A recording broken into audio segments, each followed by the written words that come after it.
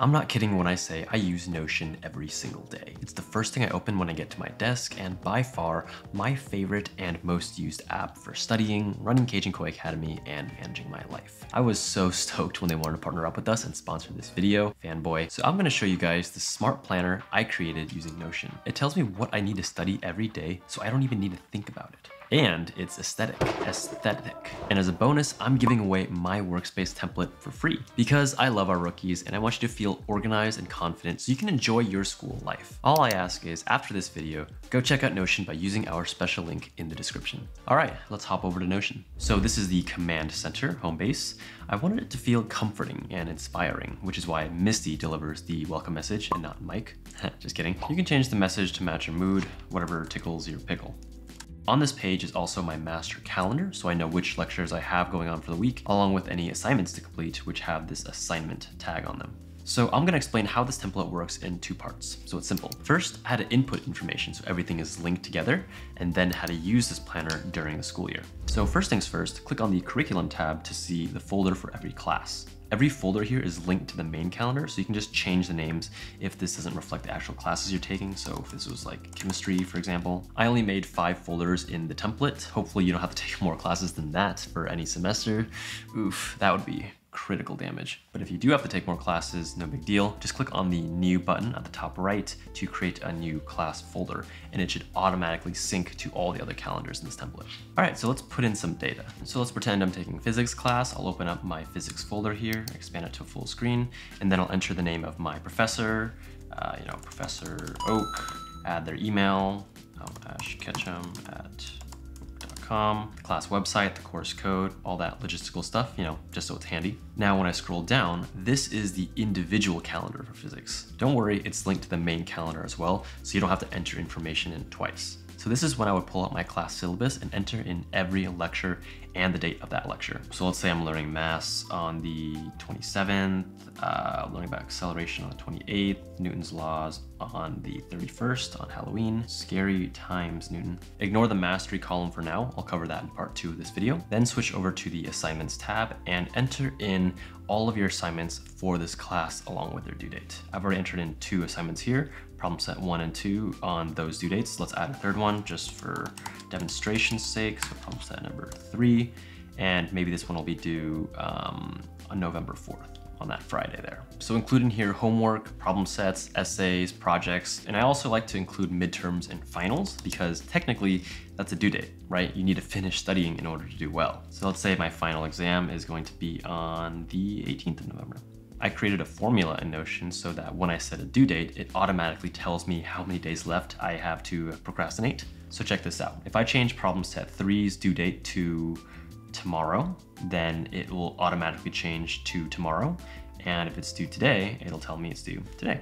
And as I work through the assignments, I can adjust the progress of them from not started, pending, or done, just to keep track of all my assignments so I can stay on top of it. And after I've entered in all of my assignments and all of my lectures, that's it for physics class. Now I would just repeat this process for every single class that I'm taking in all of the other folders. If you're not taking 5 classes, you don't have to delete the folders. You can just leave them there. They're just chilling, not hurting anybody. And they won't interfere with the main calendar because we didn't put any information in them. Now, if I go back to the command center following the breadcrumb trail at the top of the screen, I can see every lecture and assignment for the whole semester. Pretty sick, right? I can also switch views to assignments, and I can see all of the assignments for every single class on the home page. The contacts page on the left should also be filled out if we've entered in all that information from inputting the class information. And I also like to link my school website or Blackboard to this page for easy access. To do that, just highlight over the word school here, click on link, and then you can paste the URL of your school website and connect it. Next, I included a section under this toggle for daily tasks.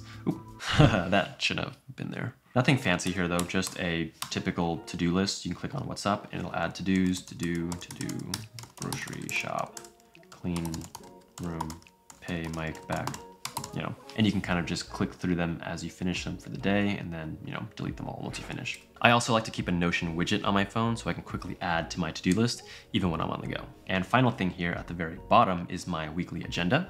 Here is where I would put my rough weekly responsibilities. I'm not super hardcore about time blocking every minute of my life. I think that takes too much work and I'm not like that OCD, just a little bit. I prefer a flexible schedule just in case my kitsune brain gets lost watching anime or stalking women or something. So stuff I'd put in here are like my class schedule, you know,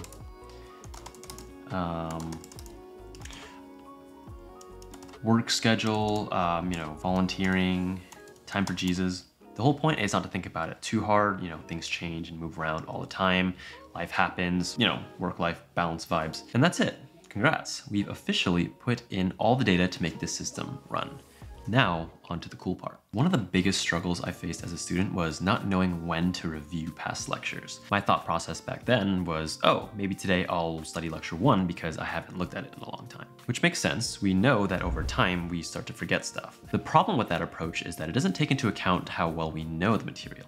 So it's possible that even if I didn't look at lecture 1 for a month, I'd still remember the key concepts. But maybe lecture 10, which was 2 days ago, I had a really hard time with, so I should prioritize learning that. So I think it's more valuable to review based on our mastery of a topic rather than on how long it's been. Most students don't even think about this. They just cycle through lectures 1 through 10 over and over again. If you plan a review schedule by mastery, you're crushing it. But if you plan a review schedule by both mastery and time, sheesh. And I got you. That's how we're gonna take this to the next level. So anytime I start a lecture, either I went to class or I did some self-studying, I'll open up that lecture and I'll change the mastery from none to rookie.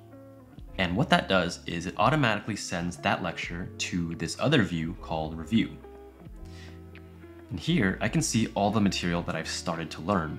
And I would also put today's date just so I know the last time I reviewed it. So if I skipped class, which I would never, ever do, obviously, that lecture wouldn't show up on my review tab because I didn't change the mastery from none to rookie. And let's say that by the end of my study session, I did some practice problems, active recall, or whatever, and I feel really confident with this lecture, I'll change the mastery again from rookie to ranger. And that lecture then moves down to the ranger section. I made this review system as simple as possible. I only created 3 options: rookie, ranger, and retired. If you're not confident, even after reviewing it, leave it as rookie.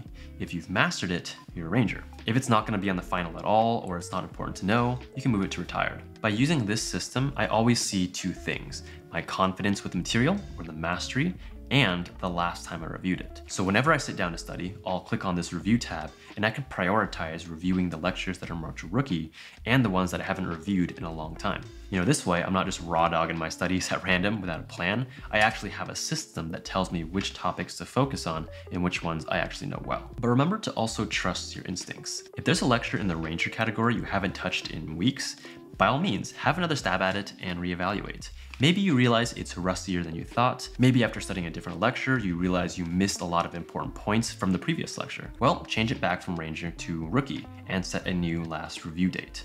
Be honest with yourself. This is your personal review schedule. No one's judging you. Use this as a tool to keep track of things. Now, as you can imagine, if you're taking 5 classes, then 2 months into the semester, this review tab is going to look insanely cluttered. So instead of using the master calendar, you can also open up the individual folders and look at each review tab individually for each class.